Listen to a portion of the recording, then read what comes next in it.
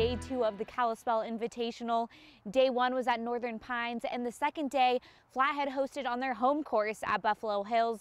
The players say it was nice to play on a familiar course. Personally, I really love it. I love Buffalo Hill. It's a great course. It's pretty challenging, so it's always like a new experience every time. You never quite know where you're going to end up or what your score is going to be. But yeah, I love hosting. It's a lot of fun. Didn't do as hot as we had in other ones, but it's always enjoyable to be able to come and play our home courses. Even though a lot of work goes into hosting this golf tournament every year, Braves golf coach Roy Antley says the reward is worth it. It's always a lot more work being the host, but it's also a lot of fun. Having our kids play in front of their parents, show off all the hard work that they put in, and represent Flathead High School with the class and style that they always have. After the tournament, the Flathead golf team took out some golf carts to represent the Braves golf team and pass out candy to the community for homecoming week.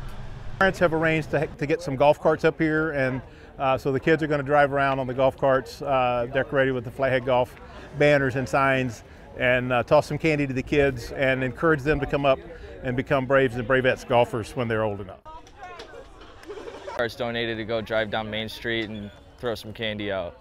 See, we have all of our lovely golf carts in the back, and we just decorated them, and we're going to go and pass candy out to everyone, and it's going to be a total blast.